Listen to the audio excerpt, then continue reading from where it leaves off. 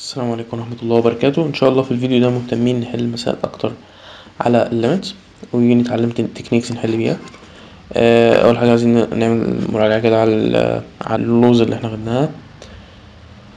فانا لو عندي two sequences الاتنين convergent، فانا عندي بيتوزع على الجمع بيتوزع على الطرف. لو عندي constant ممكن اطلعه برا، لو هما مضروبين في بعض ممكن اوزع على الطرف. لو عندي fraction ممكن اوزعه على البسط والمقام. لو انا عندي limit في باور ممكن اطلع الباور كده على الليميت زي ما انتم شايفين. طبعا الكلام ده P is positive. ولو عندي ليميت معينة وهي convergent between L و F is continuous، دي حاجة مهمة. ف F بتاعت السيكونس هي F of L. وقلنا ان اهم ثيورم هنشتغل بيها ان هي بتقول لو انا عندي limit when x approaches infinity بتاع F of x بتديني L، فيبقى الليميت بتاع F of N بتديني L. ده معناه ايه؟ ان انا ممكن اطبق التكنيكس بتاعت الريل فانكشنز على السيكونسز. بس الثيورم واضحة بتقول لو انا عندي سيكونس معينة عاوز اجيب الليميت بتاعتها، بشوف الريل فاريبل فانكشن دي الليميت بتاعتها بكام. لو طلعت L تمام يبقى السيكونس دي برضو الليميت بتاعتها L. لكن لو دي طلعت does not exist، ده مش بيستلزم ان دي لازم تكون does not exist. الثيورم واضحة بتقول لو دي بس طلعت L فيبقى السيكونس ب L، لكن السيناريو التاني ده مش موجود. فمنفترضوش من دماغك، لازم تكون فاهم ان ممكن في يكون عندك سيكونس تجيب الريل فانكشن بتاعتها تطلع does not exist، والسيكونس نفسها يكون لها ليميت. وده اول اكزامبل هنحله ان شاء الله. تمام. وبعدين خدنا الفايف ليميتس دول وخدنا الانتويشن عنهم. ان انا لو عندي هنا فراكشن او رقم ما بين الزيرو والوان، سواء بوزيتيف او نيجاتيف، ودي ذا باور اوف ان وان جوز تو انفينيتي، فكان ده فيديو زيرو. وده الديفينيشن بتاع الاي، وده بتاع اللين والبولينوميالز والاكسبوننشال، البولينوميالز والفاكتوريال. تمام. وقلنا ان لو عندنا alternating sign sequences، يعني sequence بتغير الساين بتاعتها، كنا بنشوف لو انا عندي negative 1 to the power of n مثلا، او مثلا ممكن حاجه زي cosine n باي. فدي مثلا لو الباور is even فبتديك 1، لو الباور is odd فبتديك negative 1. فتلاقي بتكيب oscillating بين ال 1 وال negative 1. ودي نفس الفكره cosine 0 وcosine باي بيدي مين 1 و negative 1. فكان عندنا ثيورم مهمة بتقول لو انا عندي الليميت when n approaches infinity بتاع absolute value بتاع a sub n بدي زيرو، دي الحالة الوحيدة اللي ينفع تشتغل بيها، يبقى الليميت بتاع السيكونس تدي زيرو. تمام. طيب لو هي مش بزيرو اصلا، فحتى انت بتشوف ال odd terms مثلا الليميت بتاعتهم بكام، وتشوف ال even terms الليميت بتاعتهم كام، سنس ان هما بيتغيروا بين ال even وال odd terms. تمام. عاوزين نبروف الليميت اللي احنا اتكلمنا عليها فوق دي، الثيورم دي احنا ممكن نعملها بالسكويز ثيورم. فانا عندي مثلا a sub n دي هي bounded من النيجاتيف absolute value بتاع a sub n. تمام. absolute value في a sub n، فانا بقول ان الليميت دي بزيرو. تمام. فده معناه ان نيجاتيف زيرو برضو بزيرو، فيبقى الليميت دي bounded by two values الاتنين بزيرو، فالليميت دي بزيرو. تمام. لكن لو اي فاليو تانية زيرو، فكانت دي مثلا هتبقى 5، دي نيجاتيف 5، فهي مش bounded بين نفس القيمة. فالسيناريو الوحيد اللي ينفع ان تكون الابسولوت فاليو هنا بزيرو. وكنا برضو اتكلمنا عن السيكونس سكويز ثيورم سوري، ودي اهم الفانكشنز اللي كانت باوندد، بفكرك بيهم كنتوا في الفيديو تشوفهم. تمام. عاوزين بقى نبدأ ناخد problems على الحاجات دي. حاجة تانية برضو الليميت دي ممكن تفكر فيها ازاي، ان انا لو عندي absolute value بتاع a minus b، فانا بشوف دي الريبريزنتيشن بتاع النمبر لاين هي الديستنس بين a و b. تمام. فانا بقول ان الديستنس هنا طبعا a sub n دي هي a sub n minus 0، فانا بقول ان الديستنس بين a sub n و0 هي 0، فمعنى كده ان a sub n هي مين؟ هي 0. ناخد اول problem معانا a sub n equal cosine 2n pi. احنا قلنا ان احنا هنتعامل معاها as a real function، فاحنا خدنا limit when n approaches infinity بتاع cosine 2n pi. الكلام ده هيديني cosine infinity which is does not exist. بس احنا قلنا ان الثيورم بتقول لو احنا اتعاملنا مع as a real function وطلع does not exist، هذا لا يستلزم ان الليمت نفسها as a sequence does not exist، ممكن تطلع بفاليو. وده اللي احنا هنشوفه، لان انت لو عملت ليستنج للفاليوز بتاعت السيكونس دي هتلاقي ان هي كلها وانز. يعني عوض كوساين زيرو، كوساين 1، كوساين كوساين زيرو لما ان بزيرو يعني، او كوساين 2 باي، كوساين 4 باي، كوساين 8 باي، كلهم وانز.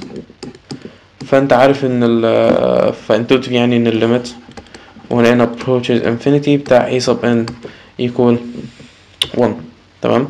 فالثيرم مهمة، لو انا عندي الريل فانكشن ادتني ال فيبقى السيكونس لازم تديني ال، بس لو الريل فانكشن طلعت does not exist ده مش بيستلزم ان السيكونس تكون does not exist. عاوزين ناخد شوية امثلة بقى على السكوير ثيرم، بتبقى صعبة شوية. انا عندي a sub n، الكلام ده بيساوي n factorial over n to the power of n. تمام. طبعا مش هتعرف تطبق البيتال لانك ببساطة مش هتعرف تجيب الديريفيتيف بتاع n factorial. تمام. لان ال n factorial representation بتاع as a real function عبارة عن integral كده اسمه جاما function، وحوار معقد يعني مش هندخل فيه. فانت مش هتعرف تجيب الديريفيتيف بتاعها ولا اي حاجه. فالحاله الوحيده اللي زي ما قلنا ان انت تجيب مين؟ السكوير ثيرم. فانا عارف ان ال n factorial ده بوزيتيف و n to the power of n ده بوزيتيف، فكده كده انا عارف ان هو بوزيتيف. لسه لي اجيب الباوند التاني، فنجيبه ازاي؟ عارف n factorial دي هي عباره عن n to the power of n. طيب n factorial دي نفكها، هي عباره مثلا عن 1 times 2 times 3 up to n over n times n times n up to n، الاتنين دول n times. تمام. فالكلام ده 1 over n times 2 over n times 3 over n until n over n. تمام. فانا شايف ده اصغر من واحد. تمام. اصغر من او يساوي واحد، وده اصغر من او يساوي الواحد، وده بيساوي واحد، وكلهم هتلاقيهم ان هما كل الجزء ده كله اصغر من او يساوي الواحد. فانا عندي فانكشن او سيكونس مضروبه في حاجه اصغر من الواحد، فممكن اقول ان السيكونس دي هي اصغر من 1 over n. وطبعا احنا عارفين ان دي divergent او بزيرو، سوري، لان الليميت when approaches 0 1 over n بزيرو، فيبقى السيكونس دي bounded بين 2 zeros، فالليميت دي هتديني 0. تمام. ناخد حاجه قريبه منها. فانا عندي number 3 a sub n equal n to the power of n over 2n factorial. برضه انا عارف ان هي positive، فيبقى هو bounded من هنا من 0. عاوزين نجيب الباوندز التانية. انا عندي n to the power of n over 2n factorial، الكلام ده يساوي n times n times n times، وهنا دي عبارة عن 1 times 2 times 3 up to mean up to n، وبعدين up to 2n. اول حاجة انت ملاحظها ان كل الترمز اللي فوق دول عددهم n واللي تحت 2n، فانا هحاول اخليهم قد بعض. فانا شايف ان الجزء ده كله هو n factorial، وانا بقى عندي هنا n factorial. تمام. و n terms بعد ال n factorial اللي هو n plus 1 n plus 2 لحد 2n، ومن فوق عند ال n's نفسها اللي هما ال n terms ال n n's برضو. فالكلام ده هو 1 over n factorial times n over n plus 1 times n over n plus 2 up to n over 2n. فانا برضو شايف الجزء ده كله اصغر من او يساوي الواحد، فانا ممكن اقول ان السيكونس دي اصغر من او يساوي n 1 over n factorial. ودي as n goes to infinity ده بزيرو، فيبقى الليميت دي بزيرو برضو لان bounded by 2 zeros. تمام. الليميت اللي بعد كده 3 a sub n equal n pi cosine pi n.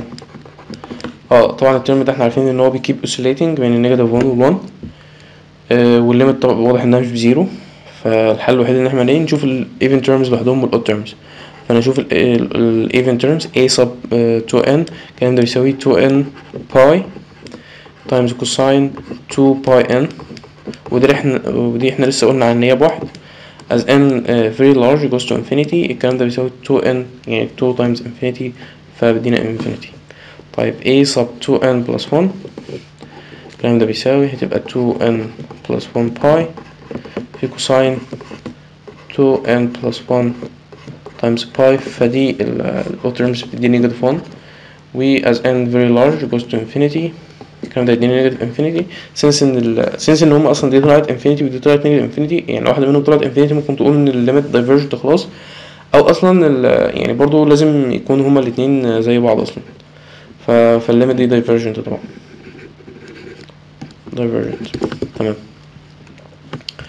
عندي برضو مثلا limit أو ال sequence a sub n equal negative 1 to the power of n minus 1 over n squared minus n. تمام. same idea لما يكون عندي ال negative 1 to the power of n أو cosine n pi بنشوف ال odd terms لوحدهم وال even terms لوحدهم.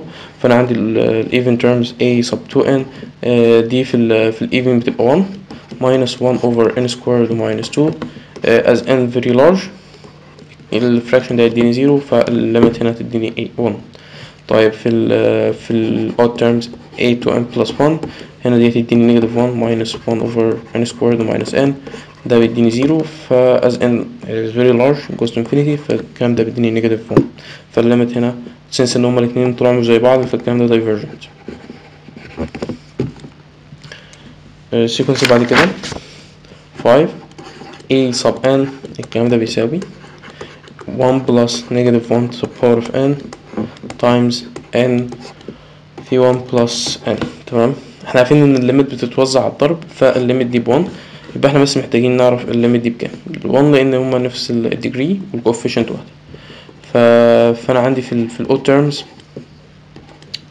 ده بيديني 1 ف 1 plus 1 بيديني 2 ده لما ال n very large. وطب وفي الاود تيرمز ده في الايفن في الاود تيرمز n goes very large الكلام ده يبقى نيجاتيف 1 فنيجاتيف 1 بلس 1 بزيرو 0 تايمز 1 بزيرو فسنس الاتنين طلعوا زي بعض فالكلام ده divergent. sequence a sub n هي 1 over n to the power 1 over n. لما يكون عندي حاجة exponential قلنا ان احنا بنخليها e to the power of n 1 over n to the power of 1 over n. الكلام ده بيساوي e to the power of n. ممكن اشوف 1 over n دي اللي هي n to the power of negative 1 و 1 over n دي هنزلها هضرب الباور فالكلام ده هو e to the power of n. النيجاتيف برضه طلعها بره فنيجاتيف ln n على n.